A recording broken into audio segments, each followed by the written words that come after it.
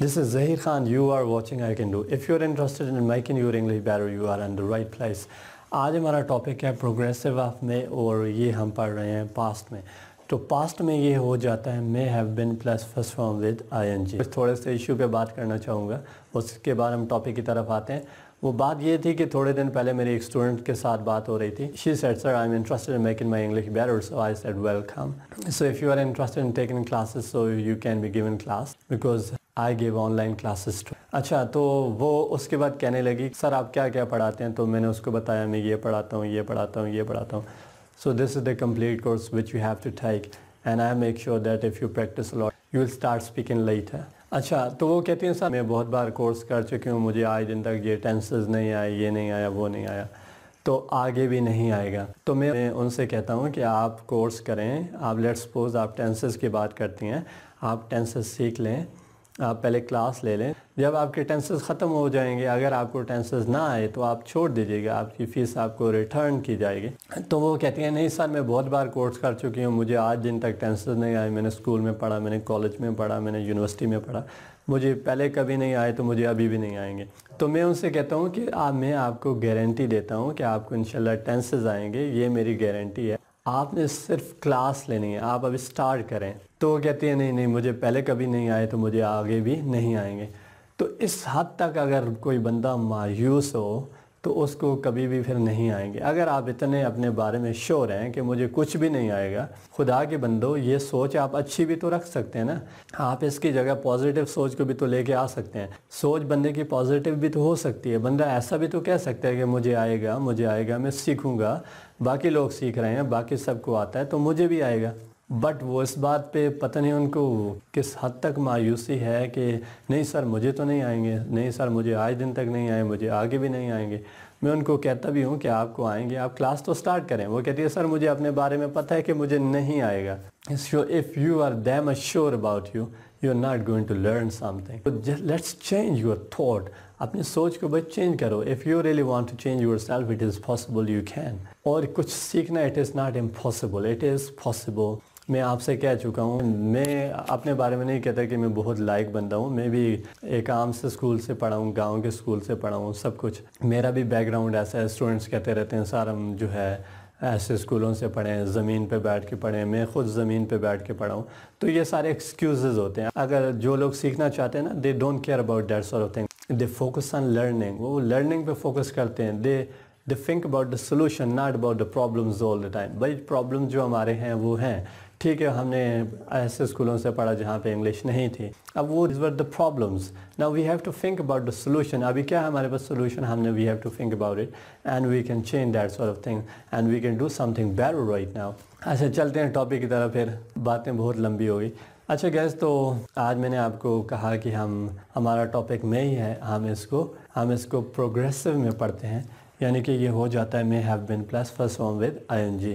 तो जिस तरह आप उर्दू में कहते हैं कि शायद वो सो रही थी, शायद वो खाना बना रही थी, शायद वो पढ़ा रही थी, या शायद बारिश हो रही थी, या आप कहते हैं शायद उस दिन जब मैं आपसे मिलना चाहता था, शायद उस दिन बारिश हो रही थी तो मैं नहीं आ सका, शायद वो इंतज़ार कर रही थी, या शायद वो रास्ते में खड़ी आपका इंतज़ार कर रही थी, आगे से मैं मिल गया फिर कहीं और चले गए.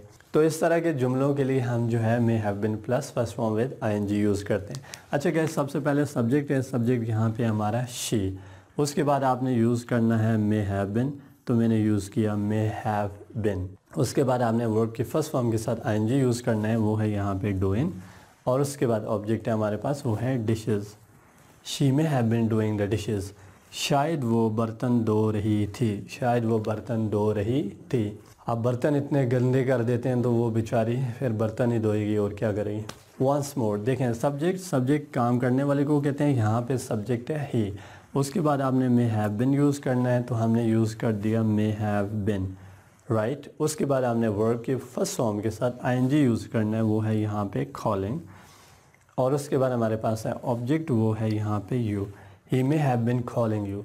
शायद वो आपको कॉल कर रहा था, लेकिन आपका नंबर बंद था तो इसलिए आपकी बात नहीं हो सकी. तो नेक्स्ट टाइम आप अपना नंबर बंद नहीं कीजिएगा. शायद बारिश हो रही थी, क्या होगा, it may have been raining. शायद वो इंतज़ार कर रही थी, she may have been waiting. شاید وہ پڑھا رہی تھی, she may have been teaching. شاید وہ پکچر لے رہی تھی, she may have been taking the picture. شاید وہ فائٹ کر رہی تھی, she may have been fighting. بچ کے رہنا, آپ وہ فائٹ بہت زیادہ کرتی ہیں. شاید اسٹوڈنٹس کھیل رہے تھے, students may have been playing. شاید وہ تم سے بات کر رہی تھی, she may have been talking to you. تو اس لیے میں نے بیچ میں انٹرپٹ نہیں کیا کہ یہ بزی ہیں, ان کو لگے رہنے دیں. شاید وہ کھانا بنا رہی تھی, she may have been making food. شاید وہ بریانی کھا رہی تھی, she may have been having biryani, کیونکہ بریانی اس کی فیوریٹ ڈش ہے. میرے خیال میں آپ کی بھی فیوریٹ ڈش ہوگی.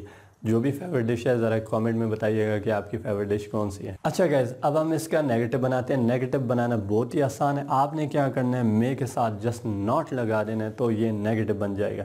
اسی کو چینج کریں, ہو جائے گا she may not have been doing the dishes. شاید وہ برتن نہیں دھو رہی تھی. اور اس کو چینج کریں, ہو جائے گا he may not have been calling you.